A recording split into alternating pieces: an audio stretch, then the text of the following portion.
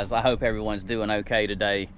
We are out this morning on Dauphine Island here at the old golf course, and we are trying to jig up some croaker, some live bait.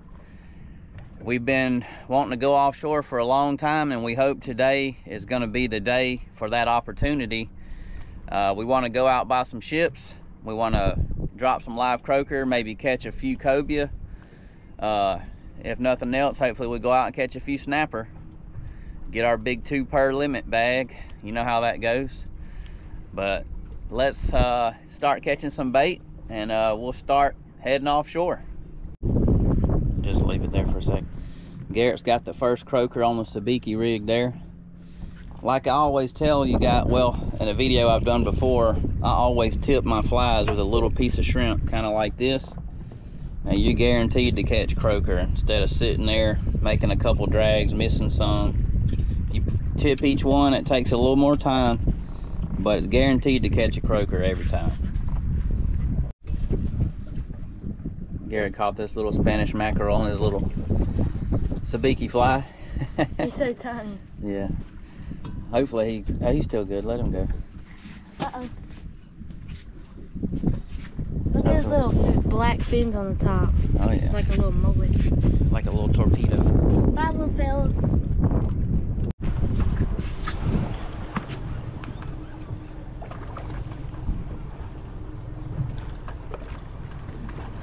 Garrett's hooked up with something here. What is it? Oh man, what the heck is that? That's a Ruby Red Lips. That's jumbo snapper bait there. Garrett's trying to catch him some beeliner. Man, that thing's big enough to fillet. Can you fillet him? Yeah, I think I might try to fillet him. We had a live croaker on, boys. We got something on here. Live croaker. Oh gosh. Here comes the dolphin. Don't let him eat it. Look at him. He wants that little snapper so bad. Oh gosh. No. You can't have it, Flipper. Well, actually, after I vent him off, you can chase him. Gosh, that's a terrible thing when you see dolphins like that on the reef.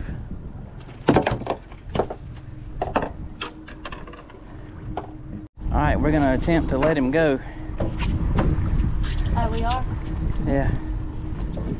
I don't know if he's got a chance with that dolphin swimming around. We'll find out. I mean, he is circling the boat, waiting on that snapper. Look, here it comes. Oh gosh. Go ahead and toss it, Garrett. Oh, he swam down. Oh no! Oh, he missed him. The dolphin missed him. Oh gosh. He didn't make it. He swam down and got annihilated. Poor dolphin. Oh gosh, poor snapper. Poor snapper. Oh man.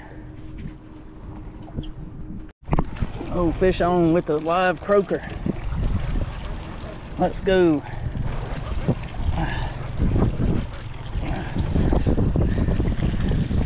Oh yeah. Something decent here.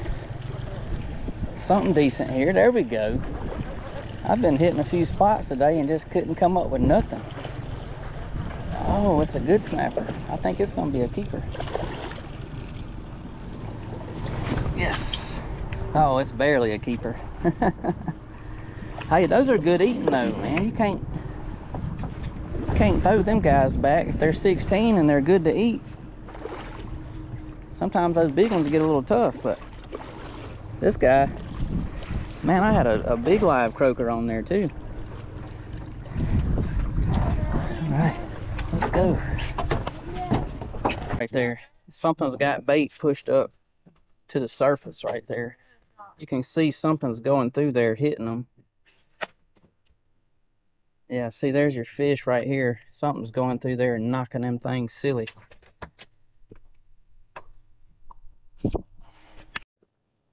All right, so guys, what we're looking for is, we're gonna zoom in. I got a super pyramid there.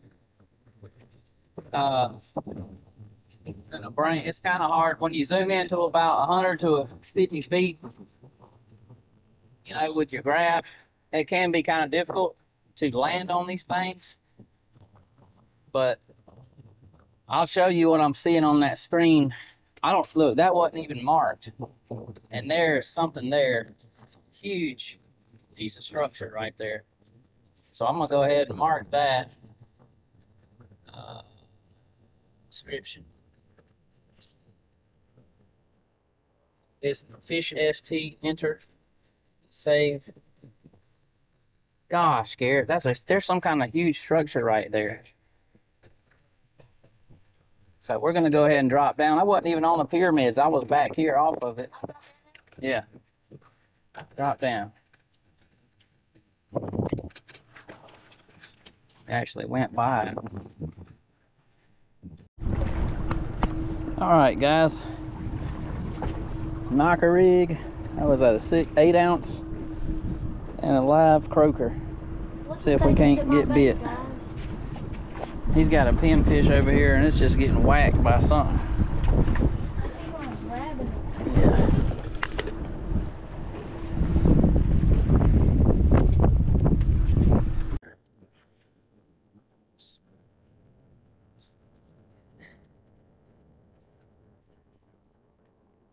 Whatever it was, I felt like it gave out.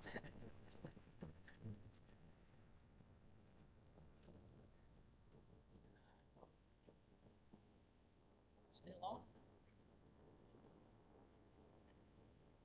Oh, dude, it's a mangrove snapper, bro. No way. Yes. Yes. Get in the boat. Let's go. Look at that mangrove, son. Nice.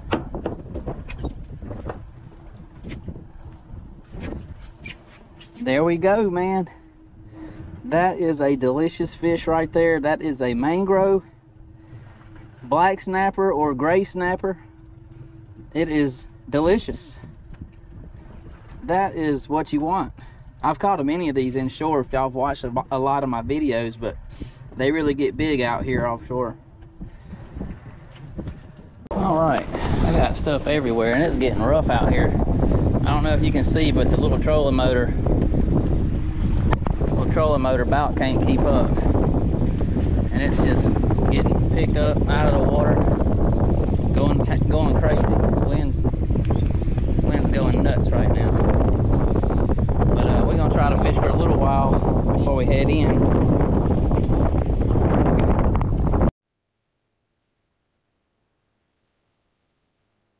Gotta go in, guys. It done got rough out here. Got some 3 and 4 foot rollers. I hate I had to cut the trip short, but sometimes it is what it is. Garrett started getting sick also. I think he's ready to go. But we'll talk about it when we get to the beach.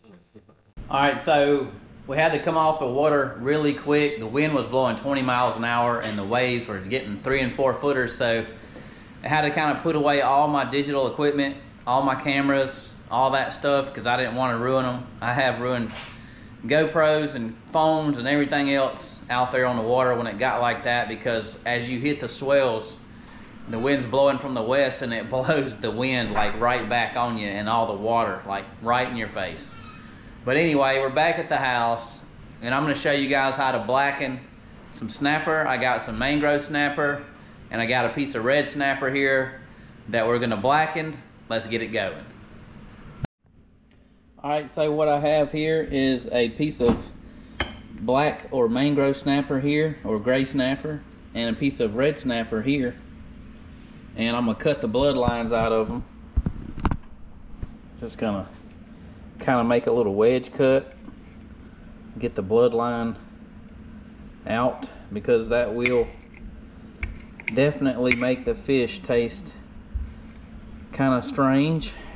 Unless you like bloodline, I don't. Just gonna get that cut out of here. As you can see, there's a different type of tint or color to the mangrove snapper and then the red snapper. I believe the mangrove snapper is just a little more dense to me.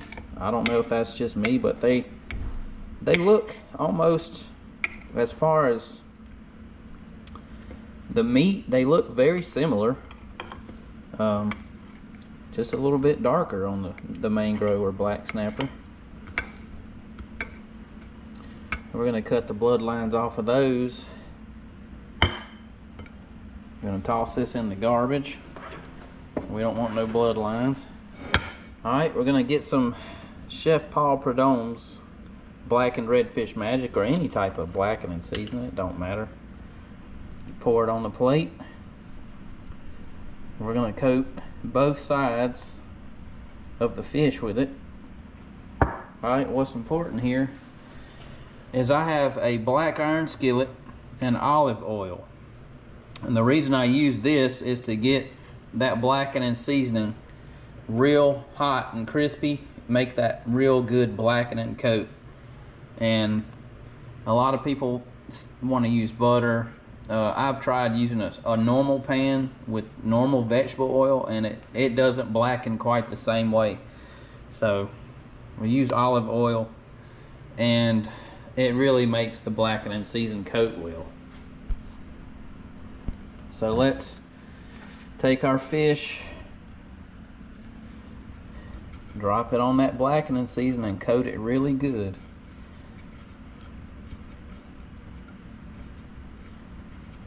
Some people like a little bit on there, like kind of like seasoning the fish. I like to coat the fish to make it like an actual blackened coat on the fish. Okay, so I'm gonna heat the olive oil. Let's pour a little more olive oil in this pan. Make it thick enough to where it will definitely cook both sides of the fish. When you get olive oil hot, it does tend to flash off, so you might have to turn your vent on and suck those olive oil fumes off of it. But we're gonna get this hot. While that's heating up over there, we're gonna cut these fish into smaller portions. Just roll it around and coat it. Coat it real nice. I love the way blackening season smells too, man. It really is kind of a Cajun dish. Delicious. I don't think they're gonna give you all the ingredients on here. They're trying to keep that a secret. But it just says salt, spices, paprika, garlic, and onion. But they don't actually tell you what's in it because they're trying to keep that a secret. And that's okay. They should.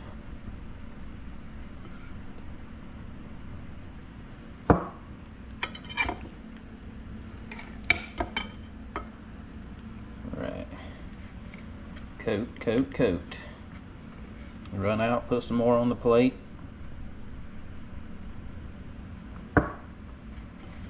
I'm going to serve my fish up today with some butter beans and some mixed vegetables.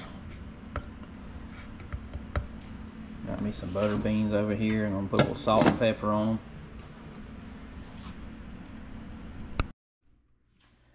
Alright, so we got the olive oil starting to heat up a little bit. It looks like it's ready. Starting to see a little fume come off of it. You're going to take your snapper and drop it in there. Be careful, it's going to pop you. You want about 3 to 4 minutes on each side. It don't take very long. But you can see how it's cooking that fish. I mean, that olive oil is just heated up really hot. It's cooking it really well. So the trick to it is having a pan that can get hot enough to get the blackening season hot enough to black it and make the coat really dark and crispy. Alright, so once you get one side cooked, about 2 minutes, flip it over, and it will be really dark, coated here.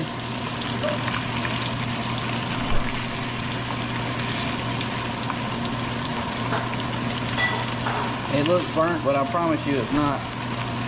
It's just that blackening season getting blackened like it's supposed to be. It don't take long. Let each side cook a few, probably like maybe 2 minutes. You can kind of flip it over and check it. So that looks done to me. There we go. The little smaller pieces are going to cook faster, of course. The thicker, the longer it's going to take. You don't want to burn the outside and leave the inside pink. And that's it for the fish. It doesn't take long. It don't take a whole lot of steps to it. But there you go. Blackened. That coat is blackened. You know, trust me, you may think it's burnt on camera, but it is not. It's a delicious blackened coat.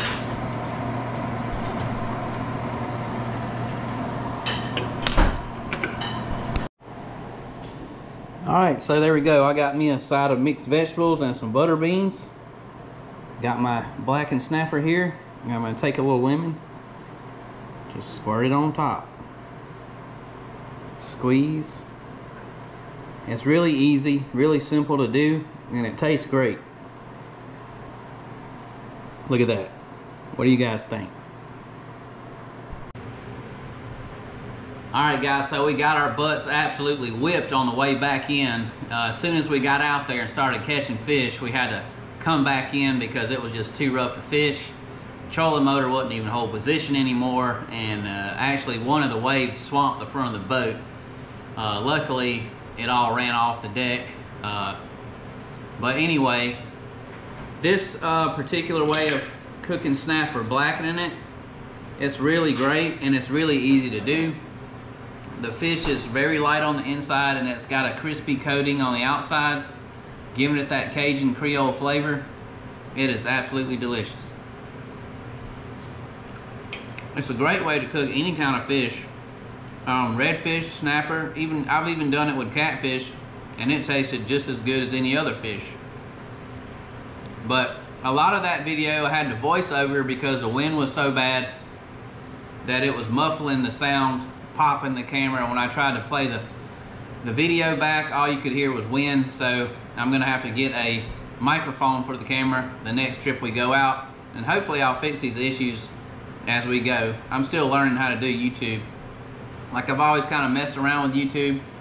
Managed to get 3,000 subscribers, so now I think I'm going to take it a little bit more seriously and bring good audio and video quality to the channel.